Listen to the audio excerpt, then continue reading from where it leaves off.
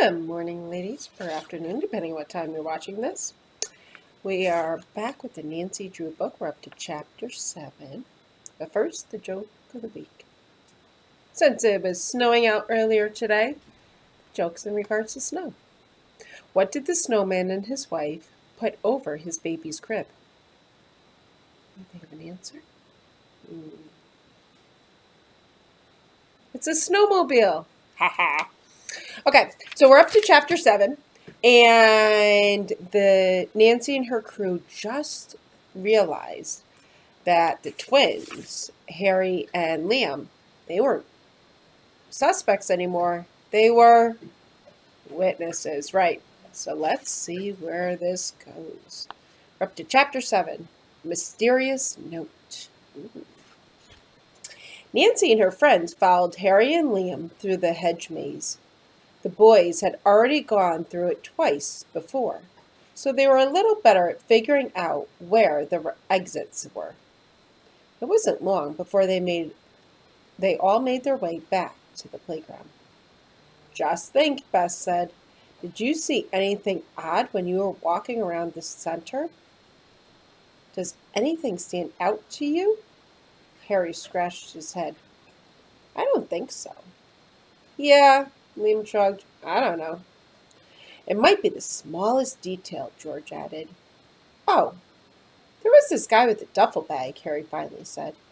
He sat down on the bottom of the slide, ignoring the toddler at the top, waiting for her turn. Do you remember Liam?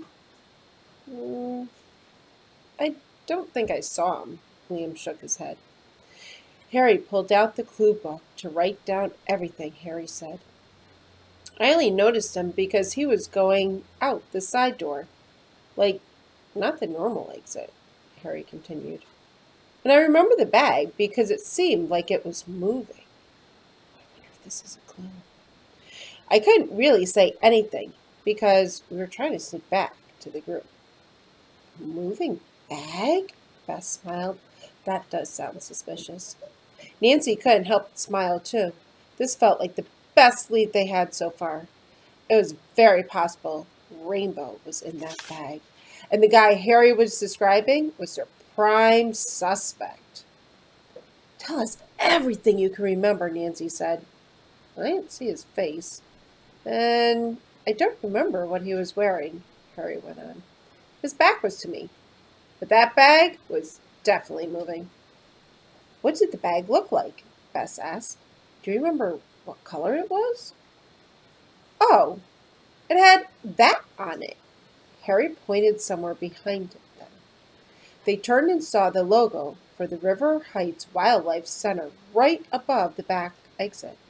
It had a picture of a sloth with a circle around it. Then the words River Heights Wildlife Center around the outside of the circle. The logo for the center? George asked. Yeah. It was a green bag, and it had that sign on it, Harry said. That's all I really remember. Thanks for your help, Harry, Nancy said. And for the end of the day, you two should really fish those mealworms out of our bags. Or I'm going to have to tell Miss Pack who was responsible for that. Liam crossed his arms over his chest like he was not pleased. Nancy couldn't really worry about him or Harry because they had to find the guy with the duffel bag. And she had a pretty good idea where they should start looking. The gift shop was packed with souvenirs. There was a whole wall of stuffed animals. A row of koala bears hung from a fake tree branch, and stuffed wolves were lurking around the small store. Bess picked up a snow globe that had an Arctic fox inside. She swirled it around to kick up the white flakes. There it is, George said, pointing to a spinning rack in the corner of the store. There's a picture of Bess with that snow globe. See it?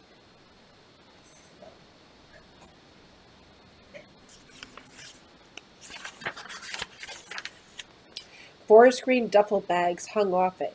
They all had the same River Heights Wildlife Center logo.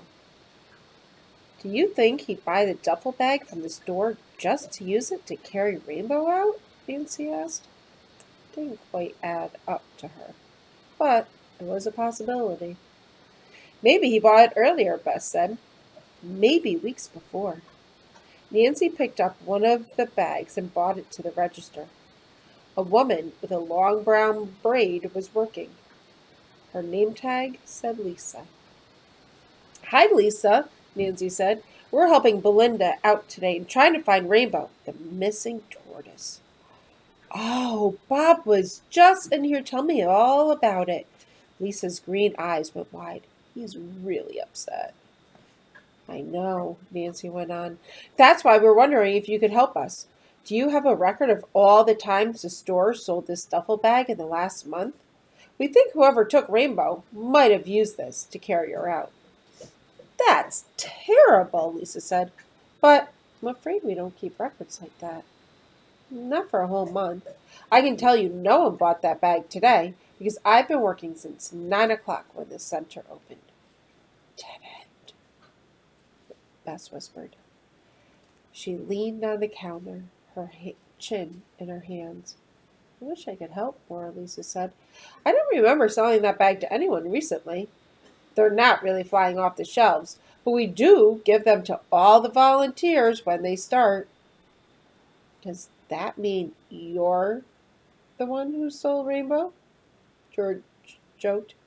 Don't look at me, Lisa laughed, holding both her hands up in the air. I was here all morning. You can check the store security camera. And I don't think Bob has it in him either. Ocean has his own tortoise at home, so he's out too. I really don't think this was an inside job. Nancy nodded at the phrase inside job. She heard it before to describe when someone working at a place committed a crime. It seemed like a very adult thing to do. Do you have a list of volunteers we could look at? Nancy asked. Maybe we could rule some people out. Lisa leaned under the counter and pulled out a clipboard with some papers on it.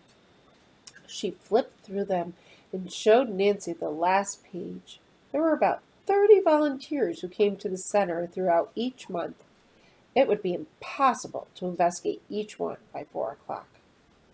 As Nancy and Bess read through the list of names, someone ran into the store behind them. Nancy turned to see Bob holding a crumpled piece of paper. Belinda was trailing behind him, a worried look on her face. You're not going to believe what I found, he said, waving the paper in the air. It's a ransom note. Oh, no, here's a picture of Bob with the ransom note.